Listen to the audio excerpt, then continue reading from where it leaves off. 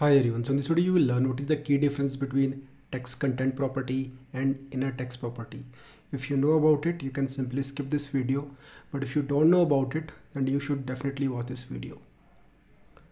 Let's create a HTML file here and a script file and a style sheet.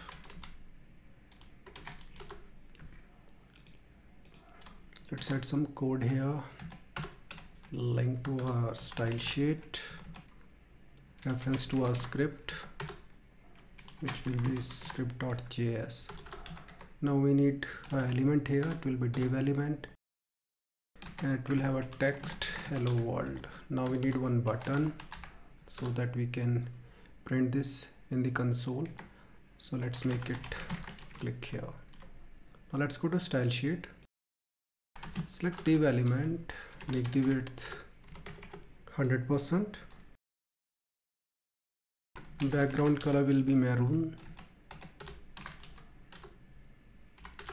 text alignment will be center.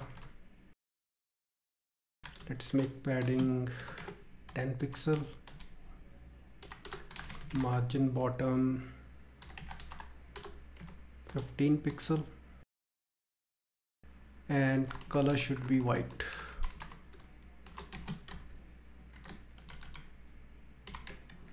Save it. Now let's open this file in the browser. Great. Let's open the console log. Just clear it. Now when I will click on this button, I want to print the hello world in the console window. So here we need to add an event listener. So it will be document.query selector. We'll select the div element, event listener will be click, and we'll call this function on click. We simply need the inner text of the, sorry, it should not be div, it should be button, my fault. So here we'll make use of query selector and get the inner text of the div element.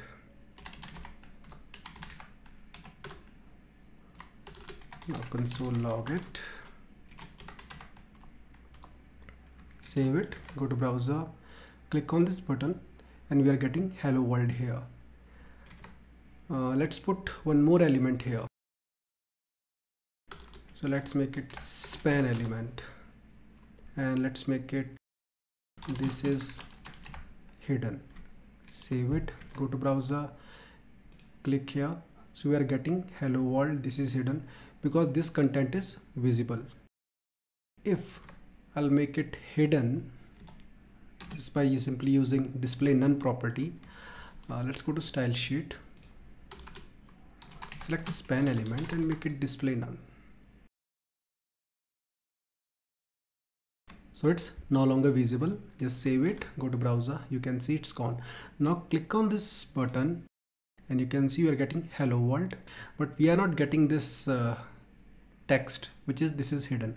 In case if you want to get this non-visible text, you can make use of text content property. So if I'll make use of text content here, I'll get that text. Save it, click here, you can see. So this is the key difference between inner text property and text content property. When you make use of inner text property, you will get only the visible content, or you can say only the visible text. But in case of text content property, you will get visible one as well as non-visible one. As you can see, we are getting this is hidden text here, despite the fact it is hidden with the help of this display none property. I hope you got the point how it actually works. See you in the next video. Have a nice day.